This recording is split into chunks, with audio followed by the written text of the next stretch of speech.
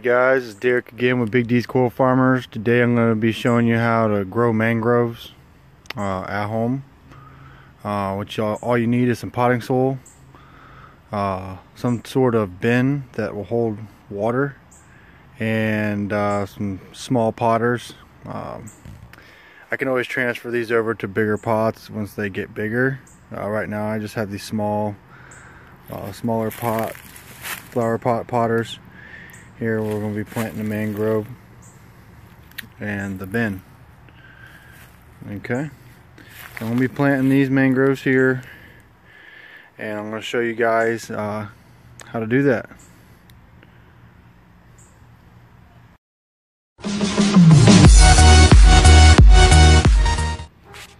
Okay, the first thing you're going to want to do is you're going to want to take your tool and you're going to want to make a hole in the dirt where you're going to be planting the mangrove.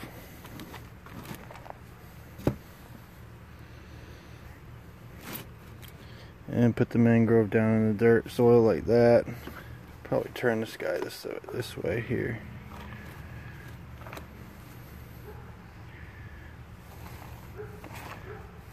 And cover them up with dirt.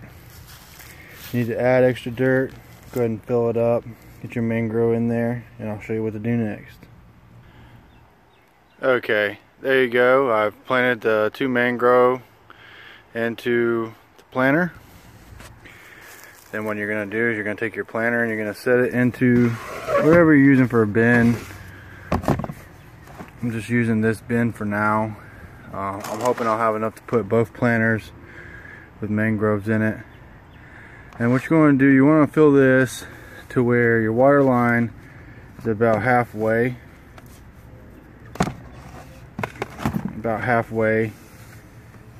about that deep, with your salt water. Now I'm going to use the salinity close to natural conditions, you know, somewhere around about 25 parts per million. That way, you know, when I do put these mangroves eventually into the saltwater pond application that I plan on doing in the fall, they'll be pretty much used to that salinity level. So you want to keep in mind that you know, if you're going to be doing something like that, you want to keep them, you know, pretty close to the same salinity of where you're going to they're going to wind up being once they're mature. So what I'm going to do now is I'm going to go ahead and just pour some water in that I have.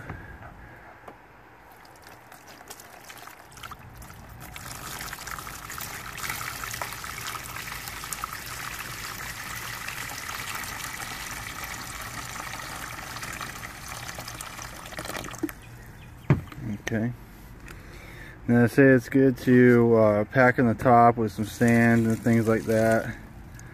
I will be getting some sand to pack in the top. I don't have sand. I'm actually going to wind up using some tank gravel that I have left over from some tanks that I used to have. So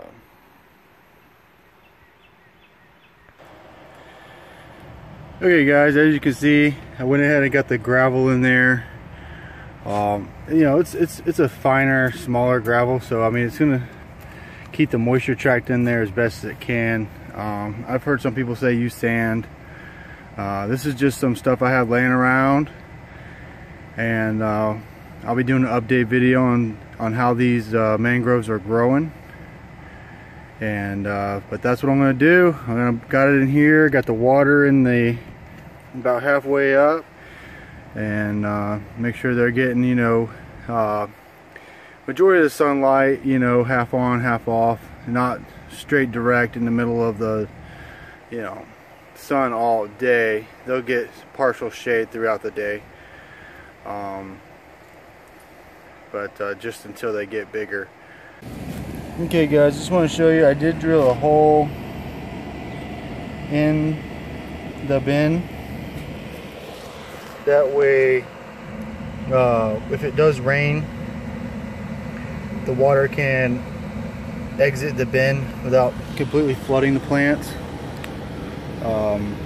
You know, and then what I'll do is I'll just have to come out here and check, and you know, if I have to pour salt water in and try to flush out the rainwater, I can, or whatever, depending on the rain. And I could also cover them up, but they're outside, they're not in a greenhouse or anything. So, but yeah, there it is.